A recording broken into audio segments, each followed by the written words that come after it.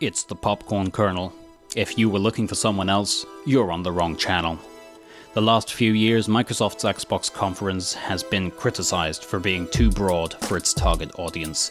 Microsoft was leaving gamers behind in the dust so they could showcase their vision for the Xbox One being your DVR, Blu-ray player, TV tuner, Netflix player, YouTube player. Oh, and also it does games on the side. This year, Microsoft shed all of the unnecessary fluff and barraged us with a ton of games including Halo 5 Guardians, Forza 6, Rise of the Tomb Raider, and Gears of War 4. Halo 5 Guardians. I'm sorry, it's rude to yawn over someone's video game trailer, but that shows you how excited I am for yet another Halo. Reach would have been a good note on which to end, especially as Bungie left afterwards.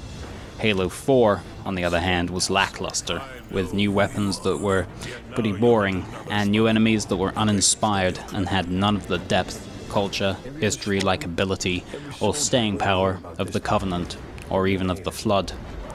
I can remember almost all of the events that transpired in the original Halo trilogy and Reach. I can remember having hours of fun in both of those, but I don't think there was a single thing that really stuck out as being memorable in Halo 4, except for the fact of how bland it was.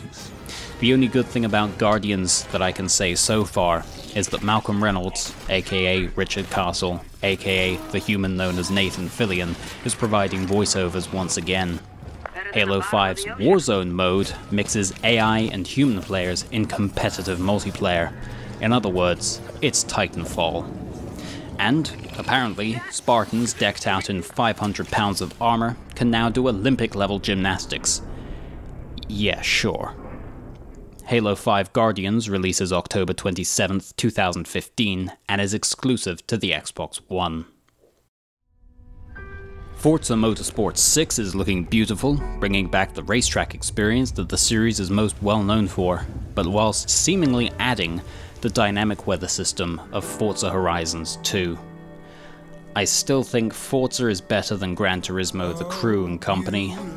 I'll keep you updated as the Forza 6 car and track list are announced, as well as any other features. Suffice to say, if the graphics of the trailer are truly rendered using the in-game engine, this could indeed be the best looking console racing game to date. Forza Motorsport 6 is, as always, an Xbox exclusive and arrives September 15th, 2015. ReCore, or ReCore, well, however you want to say it, it's a first-party game featuring a robot dog and a lady exploring a barren wasteland and fighting a bunch of robots. All we really know so far is that it is a new IP, that it's developed by the creators of Mega Man and Metroid Prime, that it is an Xbox One exclusive, and that it has a release date of spring 2016. As the lady collects a power orb from an enemy, and her companion dog blows itself up, yielding a blue energy core that she places into a larger robot, I'm going to say that it's safe to assume that your companion will be upgradable throughout the game, either as part of the story, or perhaps through collecting red orbs and using them to power larger and more powerful companions that you'll find throughout the game world. ReCore is developed by Armature and Concept, and will be published by Microsoft Game Studios. We also saw the first gameplay footage from Rise of the Tomb Raider, a game that has PlayStation 4 fans everywhere irate. After all, Rise of the Tomb Raider is a timed Xbox One exclusive, so meanwhile PS4 gamers have to settle for playing The Order 1886 and games about a flower on their souped-up Ouya. That is a joke, of course, referring to the fact that at the PS4's launch, most of its titles were indie games. Anyway, Lara Croft is back doing Lara Crofty things like scaling an ice cliff and fighting a bear. It's always nice to see a female protagonist kicking some arse, especially as video gaming becomes a less male-dominated pastime. Rise of the Tomb Raider releases on Xbox One on November 10th, 2015, the same day as Fallout 4. There is no release date yet for the PlayStation 4 and presumably PC versions of Rise of the Tomb Raider. Gears of War is a game about a bunch of irate steroid junkies who run around chainsawing everything they come across. and sometimes they change things up and shoot stuff instead. So it shouldn't come as much of a surprise then that Gears of War 4 involves running around dark corridors while shooting, hacking and chainsawing your way through a plethora of aliens. Something about having a chainsaw on the end of a machine gun just seems to be a winning combination, and there will probably be many more sequels and spin-offs to come.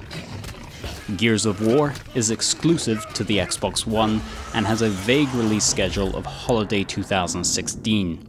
My money is on an early December launch.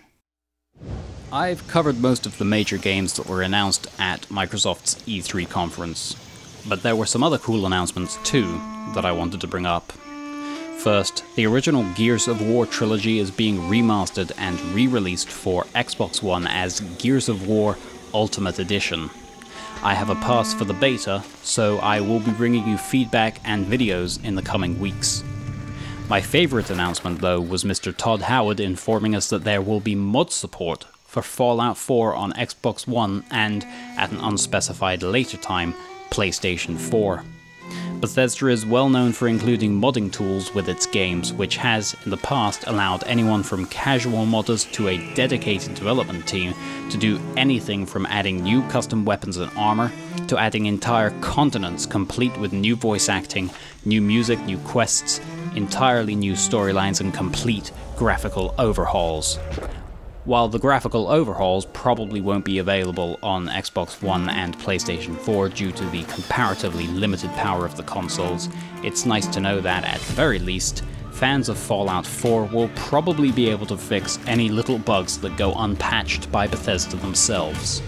Do you remember a little developer called Rare?